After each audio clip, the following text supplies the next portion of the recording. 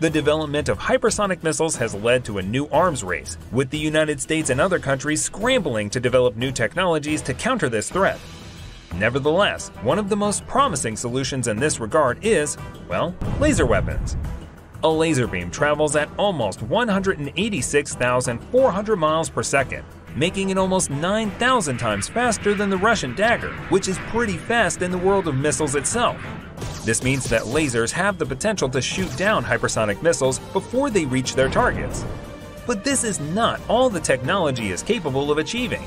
Lasers have several other advantages over traditional missile defense systems too, including precision and the ability to be used against a wide range of targets, from missiles to aircraft.